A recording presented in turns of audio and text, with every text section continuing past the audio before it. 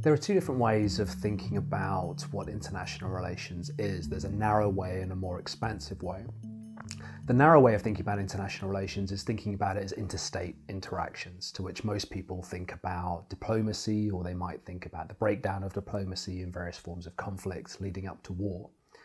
The more expansive way of thinking about international relations is to think about the international component of anything that takes place in the world. So the way department thinks about it is we have particular strengths in thinking about issues of international security, international political economy, institutions, law and ethics, foreign policy analysis, and then more theoretical issues.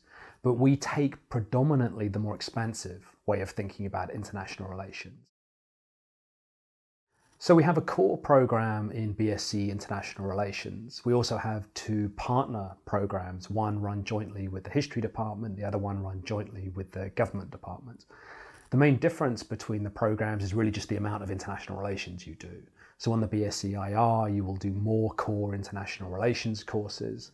On the joint programs, you will be taking programs in both departments equally, which necessarily means that you'll be taking slightly fewer international relations courses. It's also worth pointing out that only the BSc International Relations is formally housed in the International Relations Department, meaning that this is where your academic advisor will be, and that's the rules of the program will be those of the International Relations Department. In your first year, you do two core courses. The first introduces you to the main theories, concepts, and debates in international relations. The second is more to do with contemporary international politics. So it might deal with issues of financial crisis and inequality or globalization. It might look at pressing international challenges such as climate change or nuclear proliferation. You'll also do a non-assessed unit, which is supposed to bridge what people have done at school to university life, thinking about how to write an academic essay, how to reference, how to research, what's expected of you in a university environment. Then for your third course in the first year, you take a choice of one of two history modules. And then as a fourth option, you have relatively free rein about what to take. In your second year, you take 3 out of 5 modules. You have a choice between the 5 courses, and then you can choose to have one outside option in your second year. Again, there is a cluster of courses that people often take from law or government or sociology or history, but you can go further afield if you can make a case for why there's a particular interest that you have in economics or accountancy or finance or whatever it might be. If your first year is about foundations and your second year is about breadth, then your third year is about specialization. So we predominantly run a range of research-led teaching modules. So rather than take a whole year course, you're more likely to take modules that run for just one term. Often people take a dissertation as their fourth option, where you get a chance to run your own research. And at least half, sometimes as many as 2/3 of our students choose that, both because it's a chance to show what they've gained from their 3 years at university, and also because employers quite like people to do that kind of research project. Practically, people tend to have come to LSE from 2 different routes. One is the International Baccalaureate, and the second one is A-levels.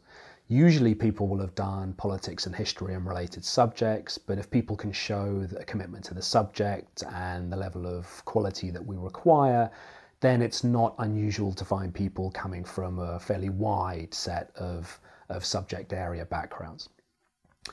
In terms of where people come from more personally, I think of LSE as a very London university, and I mean that in 2 or 3 different ways. One is that we get a lot of students from London and the surrounding areas of London. The second is that we get a lot of people who come to London for various reasons. So we are by far the most global university in the UK, like London is by far the most global city in Europe. The real benefits there are not just the kind of collage and kaleidoscope of people that we have in the school and on the program, but it's the views that those multiple backgrounds represent. The good news is that our students do get jobs. We have a very high percentage of people in employment after 6 months of completing the degree, and they earn pretty decent wages. A fair amount go into NGOs, quite a few go into media and journalism of various kinds. Quite a lot of people go on to do a master's, but there's no constraint in terms of what people do. You'll find people go into finance, On the one hand, you might find people going into work in the charitable sector on the other, but predominantly it's people who seek and then go on to find some type of career in politics of some kind. It's where most of our graduates go.